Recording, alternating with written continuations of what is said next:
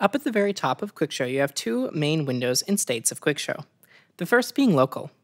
This is where you'll spend most of your time, where you create your content, organize and operate your shows. This group of content, which we call queues, saves in what we call the workspace. On the top, you have some options for how to interact with this content. Use Select just to select queues from the workspace, Toggle to trigger queues on or off on click, Restart to restart queues on click, Flash to flash the queues on click down. Next to that, we have our Transition button. Toggle this on to enable transitions between queues. You can right-click on this button to choose which transition type is your default transition type. Then besides that, we have selection of one queue, multi-queue, or groups. One queue means one queue will be allowed to play back at once, multi-queue means multiple queues will be allowed to play at once, and groups is a new and more advanced way to control lasers in QuickShow and is covered in a separate video. You can also right-click on these for more options. One queue, you can decide if you want one queue per workspace or one queue per projection zone. Under multi-queue, you can right-click and decide how many queues per grid you would like to be able to output. The BPM clock is where you set how fast BPM-based queues and effects will run. You can either tap this window to tap a BPM, hit the spacebar to tap a BPM, or right-click on this button to manually enter a BPM. Use a slider or multiplier to divide your current value. Below that, there are some options. Enable MIDI input to set BPM. Means you can use MIDI devices to set BPM. Enable Virtual DJ to set BPM means you can use our Virtual DJ plugin to assign BPM automatically.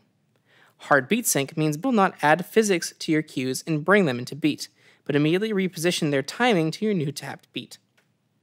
Virtual LJ will automatically play your cues in your workspace based on BPM. Right-click to change some options like randomization, how long each cue plays, and more. On the top, you have your pages to your workspace. You can also create categories to group your pages. To create a category, right-click on any of the categories and add new category. To assign pages to categories, you can right-click on a page, page properties, and select a category. This will color it to its category color. You can also add new pages while right-clicking on any page and clicking Add New Page, and name it. This will take the category of whatever page you right-clicked on to create a new page.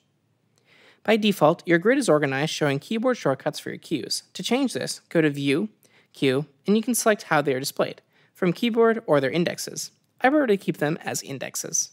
Here you can also change the grid size from 10 by 6 to 8 by 8 if you have a different MIDI controller or a different aspect ratio display. To save your workspace, and thus your grid, go to File, Save Workspace As, and save it to a file. One last thing I want to show you is how to make sure content can output to lasers. Click on a queue you want to select, or use Ctrl-A on your keyboard to select every queue in a page. Then right-click on the selected queues, Queue Properties, and under Destination, you want to make sure your queues go to the projection zones you would like by moving the zone you want to the left list. By default, all content in the workspace is mapped to the default zone file based on the type of content it is. From there, you can click the queue and it'll output where it's set to go. Thank you for watching our Quick Hints video on the local area of QuickShow. If you still need help, you can contact our support line by emailing support@pangolin.com, and we'll help you as soon as possible.